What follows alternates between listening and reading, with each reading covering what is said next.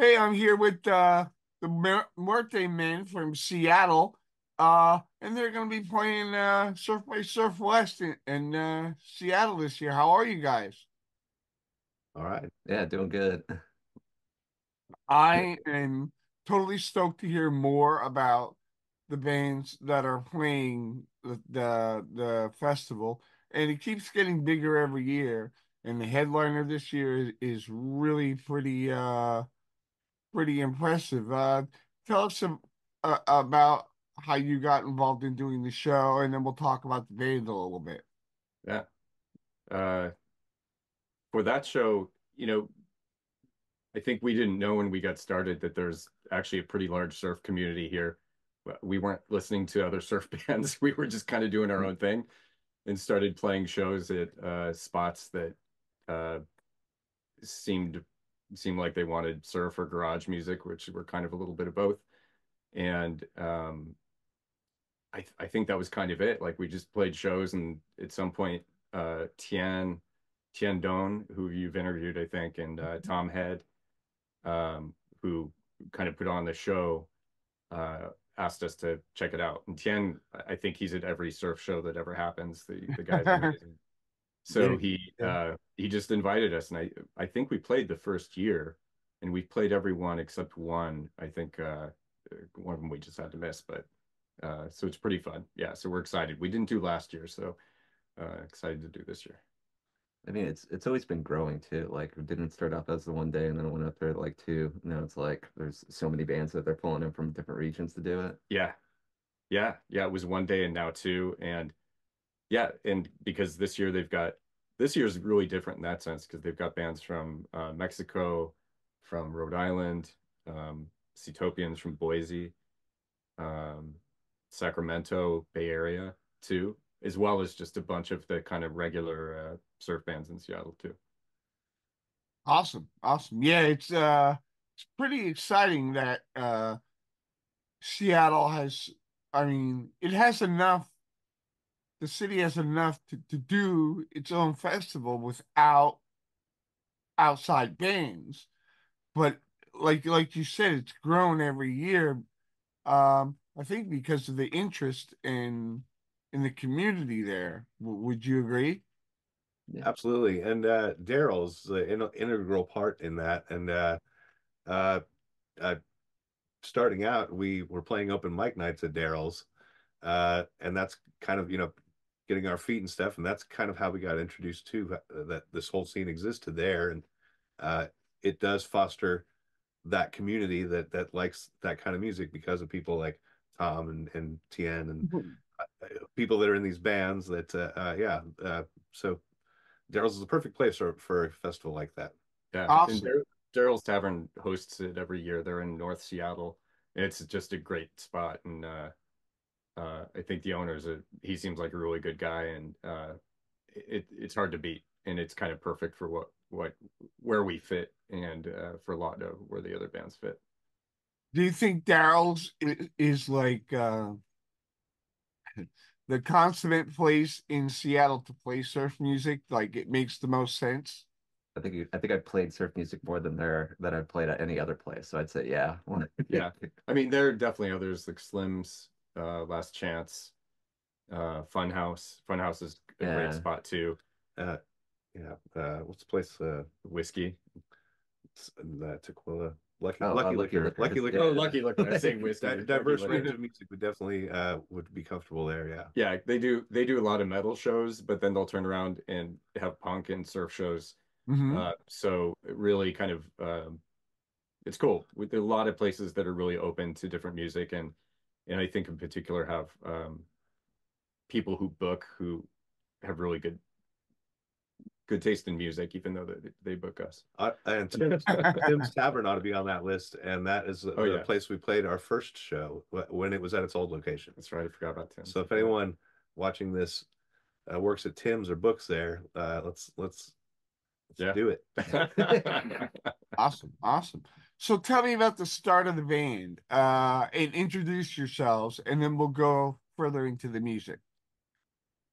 Oh, I'm Stefan Muerte. I'm the drummer. I well actually also a singer too, but that's like what is it? That's another thing. But the what is it? I was not actually the original drummer. They had what is it? It was Tim or whatever. Jim. Or Jim Muerte. Jim passed away. Oh yeah, yeah, sad. But yeah, like what is it? I got a because I used to play with Jason in a band. It was the Cosmonauts, like Chrononauts. or Crows. Yeah, actually that was on a poster before, but that's like Chrononauts. When I first moved to the city, and like it was literally like one of the first bands I was in. So then when that fell through, it was like years later. I was like I didn't have a band or anything like that. And then like Jason hit me up and he's like, "Yo, you want to join? Like you want to check out this band that I'm in right now? We're doing surf and stuff like that." At the time, I was really like, "Oh yeah, hell yeah." So what is it? I jumped on it and like I really loved what the guys were doing. So I mean, like I've been with them ever since, and that's like what 7 years or something like that, or 6 years. 6 years. Yeah. Six, Yeah, really? Yeah. Oh my gosh. yeah, 2018 dude, is when we been a while. started out. I Yeah. can't believe it. Yeah, right. But anyways, yeah, that's I'm the drummer. And then what is it? I'm Jason. I play bass, and I was shopping on Craigslist or perusing Craigslist for Moe's rights, and that happened to be the keyword, one of the keywords that Dan used in a post looking for a bass player for a surf band. Other inspirations in there too. And what's funny about that is a couple of years prior, I had met Dan, and I was working with a friend of his at the time, and she said, "Oh, my friend Dan is looking to start a surf band. Would you be interested?" And at the time, I was really like, "No, I really want to get my solo music going on, you know." So I wasn't at the time ready for it, but then I ran across that Craigslist ad and Yeah. met up with Jim and Dan, and we hit it off. Yeah. We bumped before we had the band together, we bumped into each other at a Dan Deacon show, and it was like, oh, this is Jason, you know. And the funny thing is Jason was the first person to reply to the Craigslist ad. And it was like, oh, we've met each other. And that's kind of a nice thing about starting a group is like you already have uh people in common, and there's that comfort level, and it seems like that's kind of a really nice inseparable thing that our I think our styles in music are different but very similar at the same time in some cases, and allows for all this to happen. Um, so this is a great team. I feel very fortunate to be playing Awesome. with everybody here. Yeah, it's like the dynamics are really good on it too. It's like what is it? We don't get into a lot of fights, which is nice. Low Coming from drama. him. Yeah, low Oh, drama, low low drama. drama. Like, Awesome. Yeah. Awesome. So I didn't catch your name. Well, I'm Jason. Yeah, Jason. Stefan. But the man to your right, the Oh, gentleman to Dan. your right. Yeah. Oh, you're Dan, who I've been talking to. Yeah, yeah, Dan, I'm the guitar player. Yeah. Oh, awesome. Now, about the release that you had just come out with. Um, really, really cool. And like my favorite thing about it is aggressive surf music, and you guys certainly are that. Thank you. Um, So some would say we're the Melvins of surf rock. oh, nice, nice, nice. And the imagery and the artwork are I'm sure you guys know who they are. They're not the same. The artwork is not the same, but the Celtic Frost Morbid Tales album, Yes. Yeah. and what it's like it's like I said, it's not the same, but it was reminiscent of that. When I saw that, I'm like, oh, that reminds me of that. So I Yeah. was excited to listen to it, and it's by no means a metal album, but No, very, Celtic Frost is in there, Voivod's in there. Like you can hear those influences yeah, yeah. for sure, especially Voivod, I'd say. But yeah, the artwork was done by Tom Head, Oh, who you met really? with Tien. Yeah. Yeah, it turns out Tom would post some of the work he'd done in the past, and I really liked his artwork. And he would do show posters too, and I just asked him, and he's like, "Yep." And the funny thing is, the request I sent him, he told me afterwards, he goes, Dan, he goes, in my whole career doing design, no one's given me a task like this with so much. When he first got it, he's like, I need somebody to call and talk to about this. And the funny thing is, before we even got to talk on the phone, like he kind of, he slept on it and pulled the whole thing together. And I love it. And if you look at the intricacy of it, it's really nice. And it's on our t-shirts, the Hitherto Oblivion album covers on there, and that's all Tom had with us helping out a little bit, but Tom did the work and made that happen, and it's better than I thought. And I get the Celtic frost thing. You do good, Definitely. good. When it looks like it's satanic, but it's not at all, not remotely. But it Yeah, it has yeah. that vibe going on, so it's amusing. Yeah. It's kind of like the like red, black, white kind of thing. It lends to that kind of Totally. feeling. Yeah. Yeah. Yeah. What is it? Colors of power, like a white stripes. Like, oh, what is it? Everybody using those like colors. They're good colors too. So Yeah, yeah. They go well together. yeah. So tell me about, like you said, Voivod, Celtic Frost influences. As far as surf music, well, a lot of bands consider punk rock, metal, especially thrash, because of the muting, uh, influencing modern day surf. I'm sure back in the day, people when they first heard thrash said, "Oh, that sounds like a surf band with distortion." It was the other Yeah. way around. Yeah. What sort of surf influences do you think um brought brought you guys together? Because I know when I talked to guys in my band, when we swapped bands we liked, we ended up playing or sounding, writing similar to what we heard. And we didn't sound like them, but it definitely could tell that we liked those bands. Yeah. The funny thing is I don't actually listen to a lot of surf. So in one song, like one of the songs we have, it, you know, I think what I like doing with it is, especially because we don't have vocals, so you want to keep yourself happy playing the song as well as the listener. So we have a lot of changes and things like that. But if you hear one song, it's like we'll literally have like a little hint of Slayer, a hint of the Go-Go's, a hint of Cream, a hint of Faith No More, all in one song. And I kind of love that. And it's not like derivative, it's just like a little tiny something that you throw in there, because it just influences you. And so that's what kind of comes out of it. Uh, I'd say for modern surf bands, I like the Trumlo Beer Gut is Oh, great.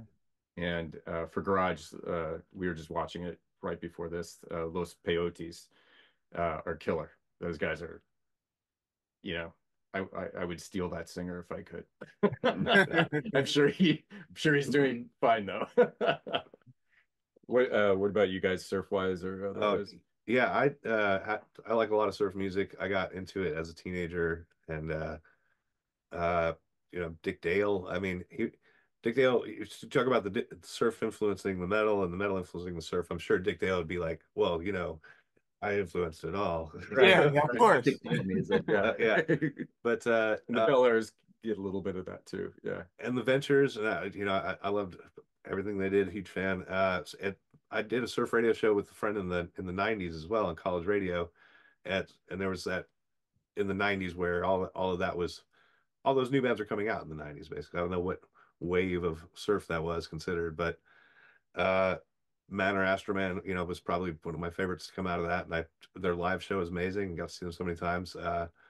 Was in a surf band while we were doing this radio show in southern New Mexico, and got to open up for the Los Straight Jackets when they came through town. And Oh, wow.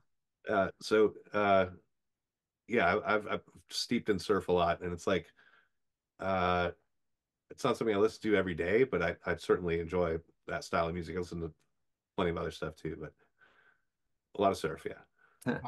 Awesome. I think what is it? I've been kind of like, what is it? I like a lot of bands that have kind of like dabbled in surf. Like, what is it? I know, like I was listening to a lot of when I joined the band, I think I was listening to a lot of like Hot Snakes. So it was like that West Coast kind of like what is it, punk thing or like hardcore or whatever you want to call it. And like the what is it? It was like a lot of John Reese's stuff, where it was doing like a lot of the faster like guitar stuff, and it's like fucking like it's surfy, but it's like not like classic surf like. Right. But I mean that like Obits, like I definitely get a lot of the what is it, the drum stuff from like that kind of like those kind of bands like what is it? That was like Rick Froberg's kind of band with I forget, it was like Sebeda or something like that, like the people I was playing with. But like that kind of stuff. And then what is it? I used to listen to like Bobby Fuller, like what is it? I know I Fought the Law and the Law One was like kind of a big influence on like what is it? My love, like what is it? Surf and like just like I don't know. I usually find that when I tell people about surf, it's always like, oh, you mean like Beach Boys? And it's like, it's more like kind of the Dick Yeah. Dale kind of stuff, you know? Right. So it's like, that kind of like discrepancy, but I'm not opposed to going to the beach, having a good time, that kind of thing. Yeah. Yeah. So like, it's like there's definitely like it's not like strictly surf. It's just like, the influences that surf has had on like what is it, the newer stuff. Okay. And then like what is Yeah. it, seeing that and being like, oh, I want to be like at that level by getting the influence from them on that kind of stuff too. So I mean like, it goes across the board. Like Yeah. One of the things I was introduced to surf at a very young age. Then when like 60s stuff and when the Descendants and All came along, Yes. mm, especially All. Um, when I heard Bill Stevenson play, I was like immediately like attracted to that band. You Ryan, it's funny you say that to jump in because we have a song on the album called Ride the Mild, and Nice. that's a ripoff of uh Ride the you know Wild. Descendants. Exactly, yeah. And my favorite Descendants stuff is the very first two songs they put out before Milo was in the band.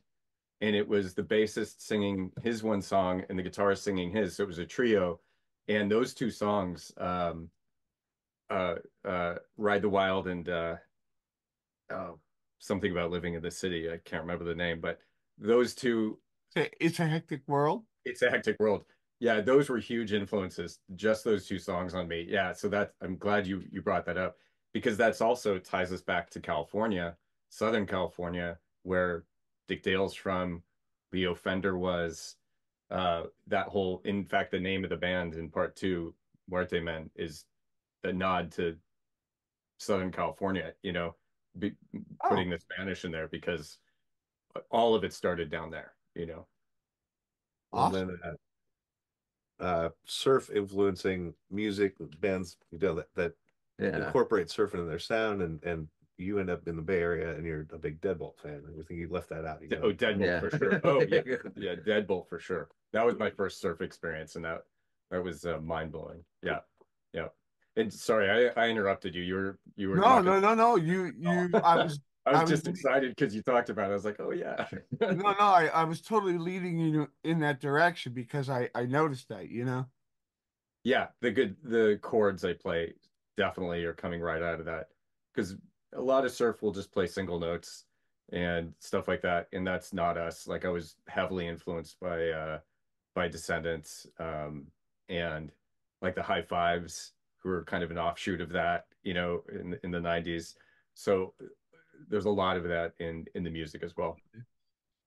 Drum wise, very similar to the Descendants, the Alley Cats from LA.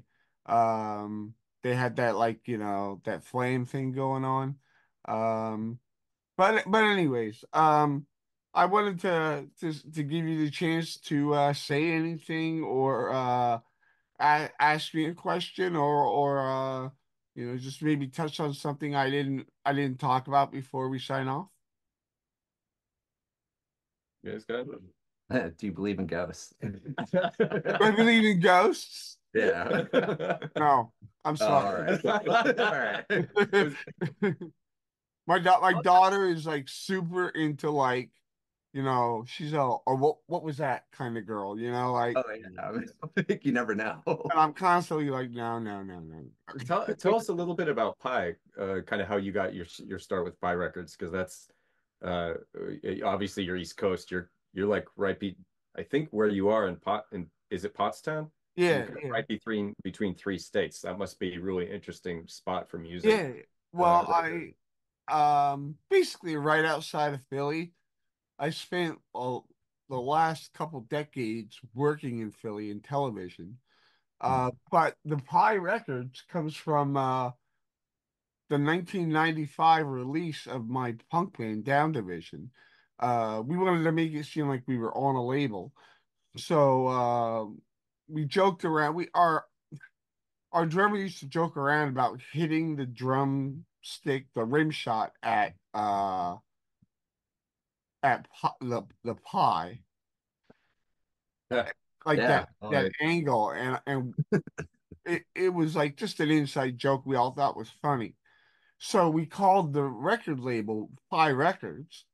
Um, so that's like 1995, but and the logo looks almost identical to it.